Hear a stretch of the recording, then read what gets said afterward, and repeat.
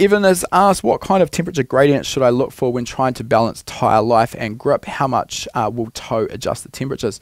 Good question there, Evan. And the reality is that we will have a very different setup for the likes of sprint races where tyre life isn't such an issue compared to endurance racing. So for endurance racing, we'll generally tend to run a little bit less negative camber, looking for a lower temperature gradient. So basically less differential between our inside and our outside.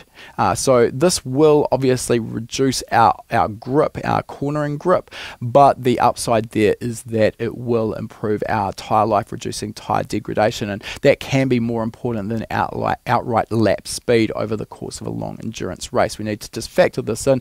Like I've said already, a lot of things when it comes to motorsport becomes a compromise, and it's choosing the best compromise for your particular application. You've also asked how much toe will adjust the temp. So a toe will end up, if we're running a very aggressive toe, it ends up creating a scrub where instead of the tyre rolling straight along the track, it's actually being forced to basically scrub as it runs over the track surface. So that tends to heat up the inside edge of the tyre and also creates increased tyre degradation.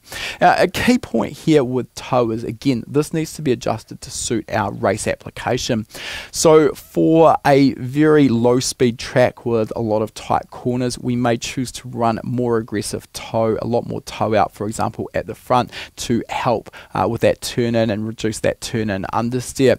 However, if we're racing on a high speed track with a lot of high speed corners and long straights, this would create excessive tyre temperature and tyre degradation. So we tend to reduce some of that toe, running a more conservative toe setting in order to get the tyres to last. That question was taken from one of our free live lessons.